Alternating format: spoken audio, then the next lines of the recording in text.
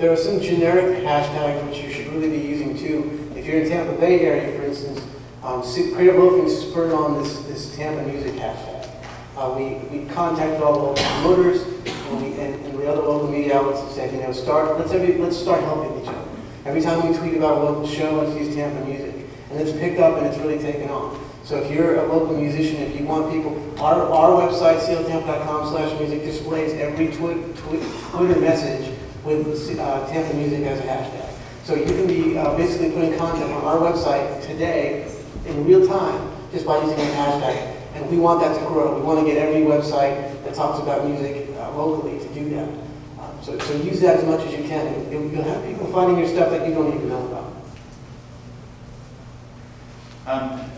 Just out of curiosity, has anyone done any virtual performing, like in Second Life? Or are you aware of that? There's some really cool, one guy over here. There's some really good music going on. I think this is a little beyond our scope, but there's some cool things. Like if you're a musician and don't want to get out of the house, you can plug into the internet. That's not that many of them, but there are a lot of people that do that, and actually they earn some money on there. They can trade their in-game. People tip them and listen to these shows, and your audiences are people from all around the world. And also now, live streaming events, it has, in the last 6 months, went from being very difficult to very easy to do. If you have a MacBook or any laptop with a camera on it, you can sign up to about half a dozen websites that will let you for free live stream anything. So if you're a musician, you're doing some sort of intimate performance, sign up with one of those services, put your laptop on stage with you, and tell your fans about it. And they can watch the performance from their house. I haven't seen really anybody locally do that yet, but people are starting to do that in New York and in San Francisco, and I think it's going to catch on. Let's do it tonight. Yeah. I think we'll open it up to questions. Questions? I have a question. No. That's loud. You say I leave from this side of the room. Is Dig a potential tool for promoting music? Do you have any experience with it? And if so, how would you use it? I guess I'll answer, because I might know the most about Dig. Yeah, it has the potential. You'll see there's not a lot of music making it to the top of Dig. Because Dig started off as a techie, place where techies put links, and it still is predominantly that. So now there's a lot of celebrity stuff that makes it up there too. I don't see a lot of music stuff getting up there. I would not say don't try it, but it's not easy to get stuff on the top of Dig. There are dastardly ways to do that, which I don't recommend. So my short answer is Dig is worthwhile, but it's really hard to get anything music related up there unless your name is Britney Spears or Madonna or something. Yeah, we had a group of other music bloggers try to create like a little group who would dig each other's posts and had zero success with getting anything anymore. I have had a little bit of traffic from Stumble On. I mean, just not anything sort of worth writing home about, but anything you can tap into to bring visitors to your site, why not? We do studies at Creative Loafing pretty much on a weekly basis of where our traffic's coming in from the social networks, and all the bigs, the Stumble Upons, the Deliciouses are this on the graph, and Facebook is this. So Facebook is where everybody is going. It's where all the eyes are. It's where the herd is. Spend your time, and Twitter too. Spend your time on I would suggest spend your time on the big ones and get your stuff out there on the big ones, and worry less about the small ones because it's harder to get traction.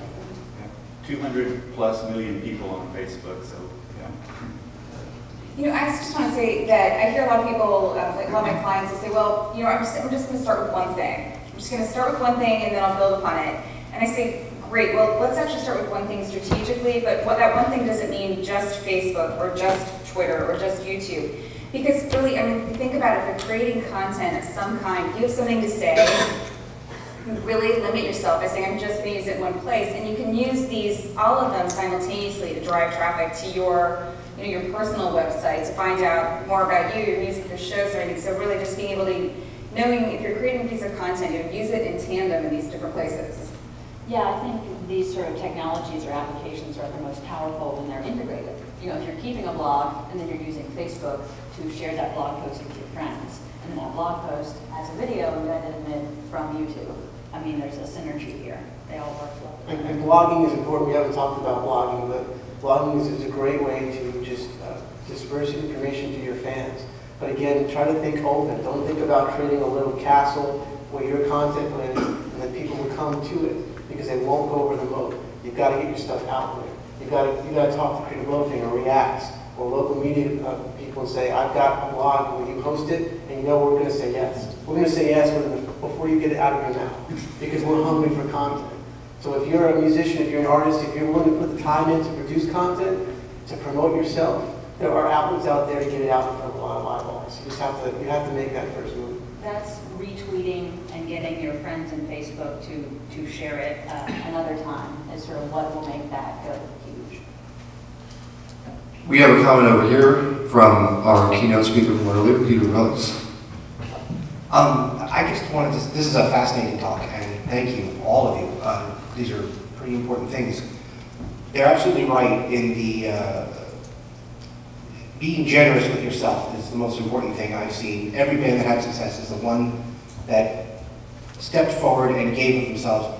Even if it's a question of just giving out music, it's also a question of giving out information about you, your story, and making yourself human. But I had a new one for you guys, because the internet is actually smarter than everyone in this room. We started a forum, and it's just a place where people who are TuneCore fans could go and talk about it, ask questions, make a little community of themselves. They started something on their own, a review swapping section. Once their music made it up on iTunes, there's always a space for anyone to go in and review that album. So they started reviewing it, and then they would go to the forum and say, hey, I just reviewed your album. And then that person's also on the forum will say, wow, that's cool, I'll review yours. And then it became a swap, where people said, I will review your album if you review mine. So all of a sudden, the actual reviews in iTunes are themselves, because the more reviews you have, the higher you're going to bubble up on the search engine, the more hits you're going to get, the more albums you're going to sell. Especially if you've got a name like The. There's a band name like The. You're never going to crack the top 100 search results on the word The unless you've made some sales or have some activity. So even the stores themselves can become part of your community-based arm, and you are that community. One last thing. You're all also rock stars, whether you know it or not. You're in this industry. Share that glamour.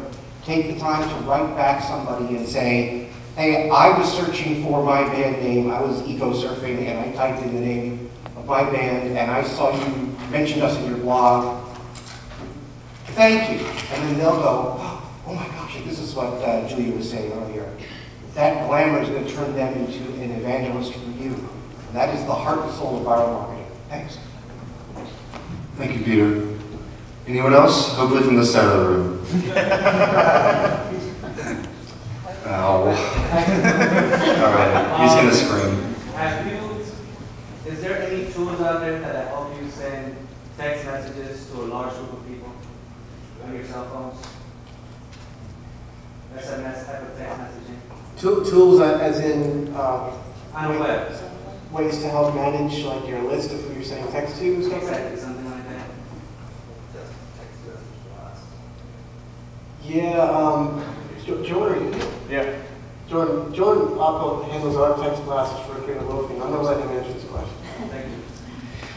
There are a couple of ways you can do it. One of them is a free service called UPOC. It's UPOC.com. I know we've had, I was able to grow a list of a few hundred people there. Currently, Creative Loafing is using a local company called Agile Communications. And we've grown our lists to about 3,000 people now, and we've got it broken down by people who are interested in movies or food or beer or wine. So there are definitely companies out there, and there are even local companies who are able to do that. They might charge you something like a monthly fee to do that, but there are free web-based services that will do it too. UPOC is one of many, I'm sure.